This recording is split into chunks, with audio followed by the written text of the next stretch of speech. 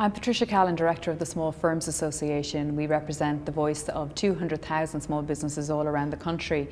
They employ 655,000 people, and they all believe that this treaty is essential in terms of restoring Ireland's public finances, in particular securing access to the European Stability Mechanism should we need it.